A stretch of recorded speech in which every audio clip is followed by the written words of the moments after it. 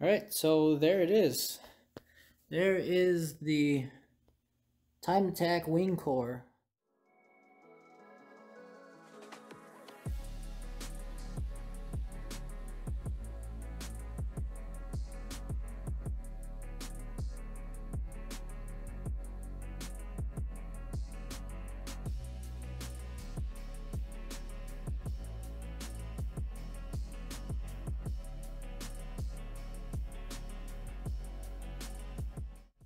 All right, so part one of the basically DIY carbon rear wing.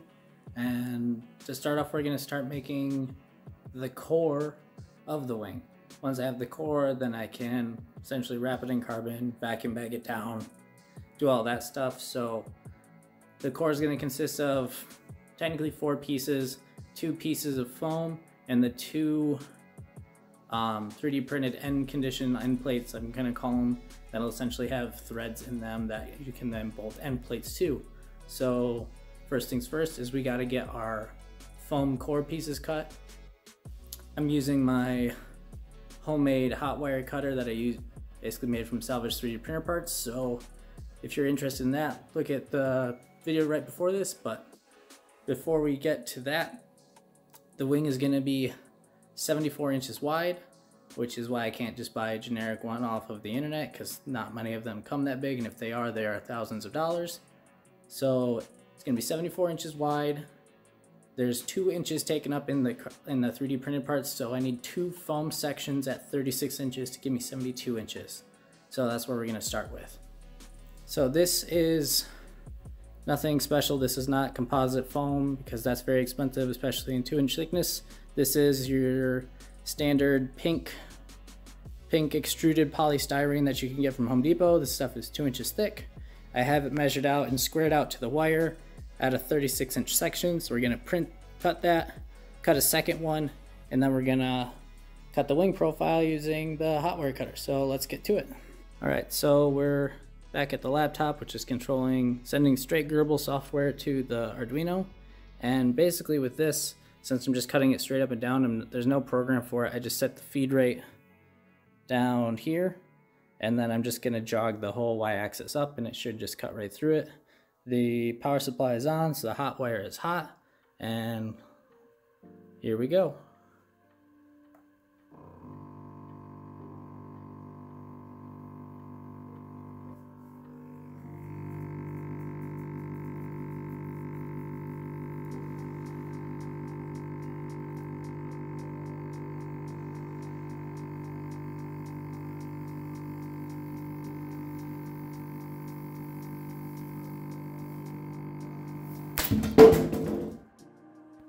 So this is the cut face that we just cut from there. So as you can see, using the hot wire gives us a very clean finish that's very uniform. So this stuff cuts really nice with the hot wire cutter, a lot better than a knife, which is that surface. So yeah, now I just need one more section and then we can cut the wing profile.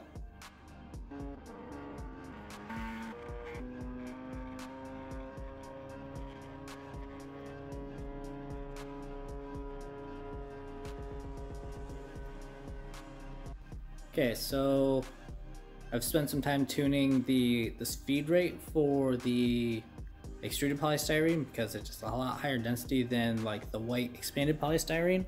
And a couple of issues where basically this back edge where it meets during the cut, it gets so thin that it's singeing it. And I think I've done 4 cuts now, and I think I've got it to where I needed to be. I started too fast, then I went too slow. Now it's at an acceptable level of singe, so I got the zeros set basically as best as I can. So I think now it's just time to give her a shot and see what happens. All right, so we got this set up basically right on the line, because it has a little 2mm feed in rate, and I'm biasing it a little bit to this side of the table because I noticed over here the wire is less consistent. So it's biased to the right just because this seems to be the flatter part of the table, and this end is a little bit kittywampus and not super flat, but the wire is straight. regardless of where the table is, because I've manually set the wire heights to be the same. And it is the same gap all the way across.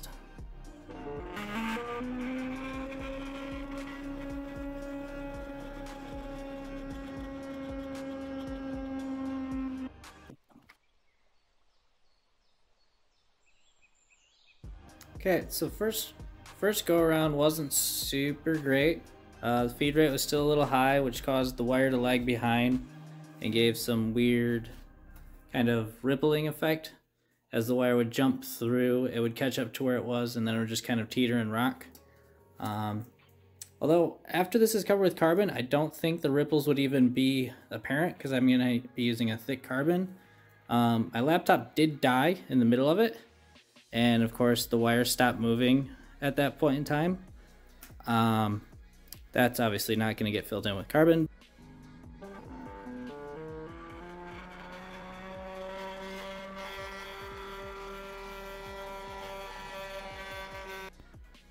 Alright, so I decreased the feed rate by 30%, and yeah, this came out way better. There's still some micro ripples, but like nothing like the first one, so we'll probably end up just cutting another one just like this, same feed rate, same machine parameters, and then this will be the foam cut for the core.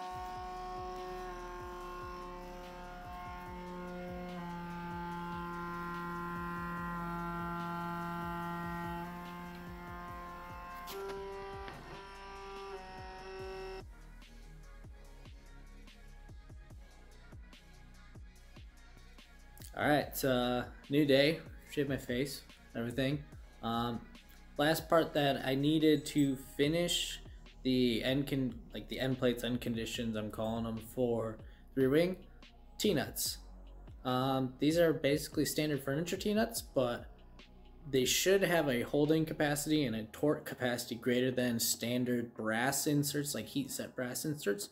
I have those. I've used them plenty of times, but over time, basically repeated use, they can fatigue, and essentially the hold will strip and then they'll be able to spin. And these ones shouldn't have that. These are nothing fancy, they're just plywood T-nuts, so my parts are thick enough to allow something like this to be used, so we're gonna do that. And as far as I know, I've never seen anyone do it before, so it's something new, but there's no reason it shouldn't work, so we're gonna try it. Alright, so we just have the T-nut threaded onto a long bolt that I can then pass through and pull into the material once it's heated up. So all I'm going to do is take a heat gun, heat up the insert, heat up the base material just a little bit, let it slide down and pull it through, and it'll seat itself.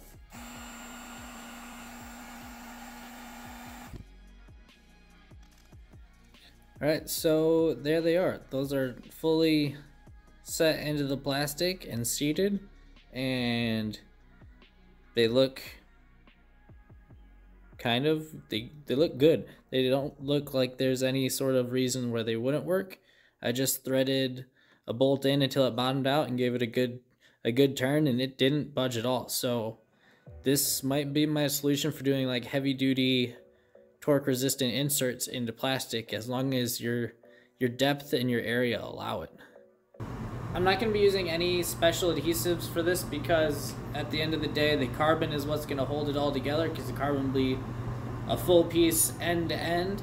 So I'm just going to use something like Super 77, because that's really good with carbon and epoxy, and it doesn't like make it react in any weird way. So I'm just going to use that to stick these together for the time being, and then basically just ensure that everything stays straight when I pull vacuum on the wing when I go to cure everything. So yeah, we're just gonna quick stick these together, and then the core will be finished. So this piece is just one of basically the other side of what was cut off, like what in a section like that. And what I can use it for is to actually put the profile in and hold it.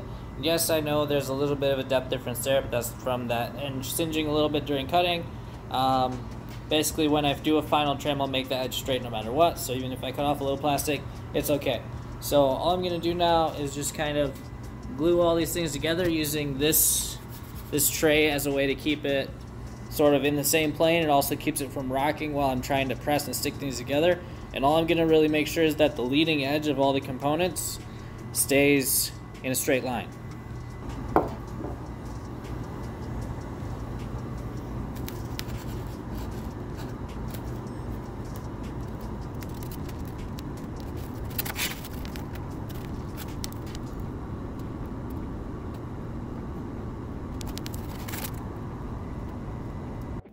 Alright, here's our two wing halves with our stuff glued on. So now it's just glue them together here and then the core is done.